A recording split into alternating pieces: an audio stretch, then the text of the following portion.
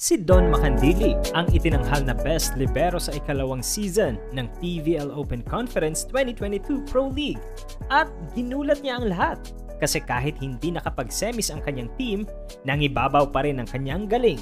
Subalit nang magkaharap sila ni Kath Arado sa classification round, tila ba may ipinamukha si Arado kay Macandili? Ano kaya iyon? Pero syempre, before tayo magpatuloy mga ka-Volters, please naman, huwag niyong kalimutang hampasin ang subscribe button at sundukin ang notification bell para lagi kang updated sa latest uploads ng ating channel. Simula pa lang ng set 1 ay bongga na agad ang ipinapakitang palitan ni Macandili at Arado. Pagdating lang naman sa reception at digging na naging resulta ng dikit na labanan ng dalawang kupunan.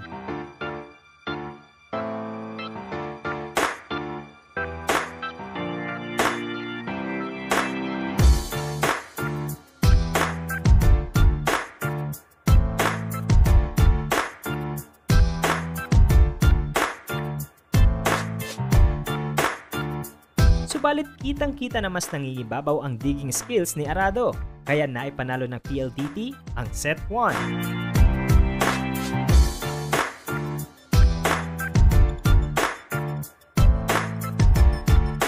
Kitang-kita sa stats ang maayos na offense ng PLDT. Siyempre, credits yan to Arado. Si Macandili naman ang nagkaroon ng great floor defense sa pagsisimula ng set 2.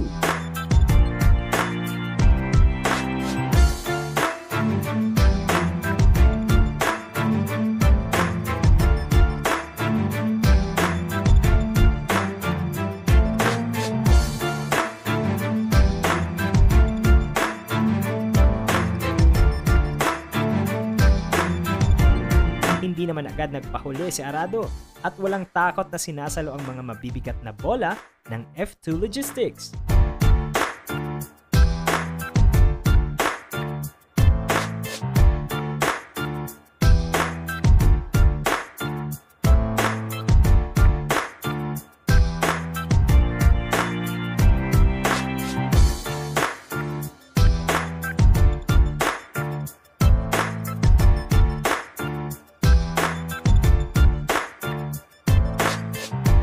Patuloy ang palitan ng excellent receptions ng digs sa latter part ng set. Pero this time, kupunan naman ni Macandili ang nagwagi. Pagdating naman sa set 3 at 4, tuloy ang potohan ng dalawang libero at para bang hindi na kailangang punasan pa ang sahig dahil game na game ang dalawang libero sa kanilang mga pancake at dolphin saves. Tumitindi ang mga rallies dahil sa solidong defense ng dalawang libero.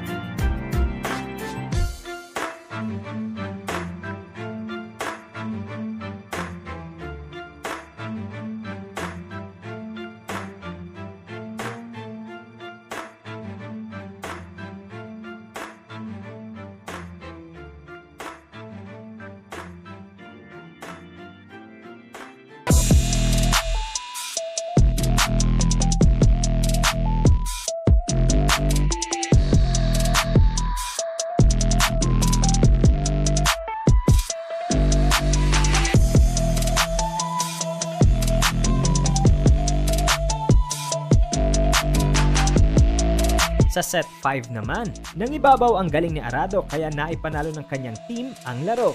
Nagtala ng 29 excellent digs at 20 excellent receptions si Arado, habang si Macandili naman ay may 25 excellent digs at 17 excellent receptions.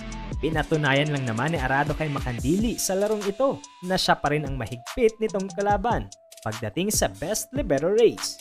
Pero sa huli, si Macandili pa rin ang itinanghal na best libero at siguradong kahit alin sa kanilang dalawa ay deserving na makatanggap ng award. So, ayun na nga, baka may gusto pa kayong ikuda. Comment your thoughts below. Again, don't forget to subscribe and click the notification bell. This is Papa T saying thank you and see you on our next video. Bye-bye!